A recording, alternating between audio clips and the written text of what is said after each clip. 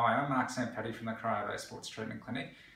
Today I want to just talk to you a little bit about what we do when we're treating a mallet finger or a sprained finger. A mallet finger is when the end joint here, the little one at the end there, between the middle and the end bone, is injured. Usually when a ball hits the end of it, it can rupture the tendon here, or it can cause a little fracture of where the tendon attaches to the bone there. Essentially we need to diagnose this with an X-ray to determine if there is a big fragment or a small fragment, but essentially most people end up with the little finger joint there basically bent and they can't straighten their finger. We can push it up, but then it flops back down again. What we do to manage it is you need to have a splint.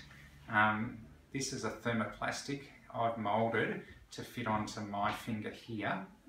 Basically we put it on the finger and then we tape it on so that the end bit there that's flopped down is held up by the splint. So the splint sits on like that, we tape it up so that it stays on.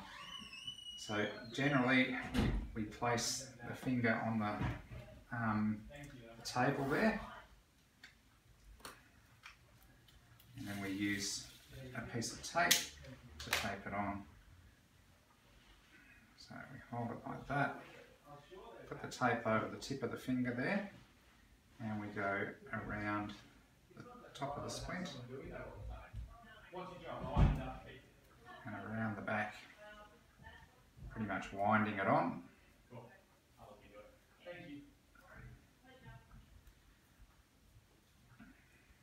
And that holds the finger nice and straight.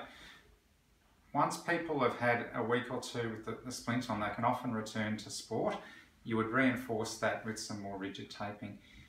Also, you would buddy tape the fingers together, so putting some tape around both of the fingers to protect that finger from being hit on the end again.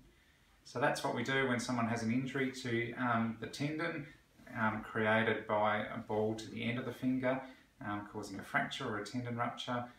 We splint it. Has to be splinted for 6 weeks at a minimum. Most people often need night splinting for another 2 weeks, so 8 weeks all up.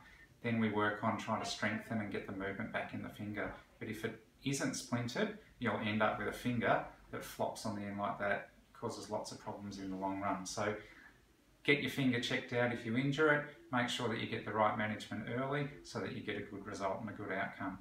If it's something more significant, we can send you off for an opinion from a specialist like a plastic surgeon or an orthopaedic surgeon.